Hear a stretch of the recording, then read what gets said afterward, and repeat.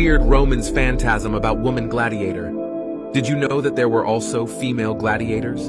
Ancient Rome is known for its arenas and gladiatorial combats, but during the reign of Augustus, female gladiators emerged. Emperor Nero, who had a cruel reputation, enjoyed watching women fight and would host spectacles where he replaced the sand of the arena with crushed, semi-precious stones.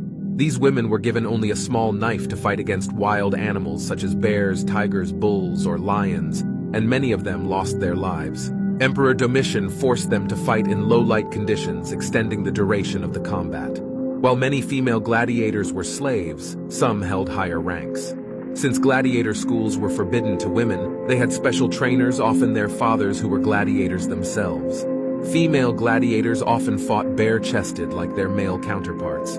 Unfortunately, they were objectified and considered as prostitutes due to their nudity, despite their wealth and fame. Some famous gladiators, such as Achilles and Amazonia, even recreated the legendary battle between Achilles and the Queen of the Amazons in the arena, becoming true stars. However, by the year 200, Emperor Septimius Severus prohibited female gladiators, deeming their presence too scandalous.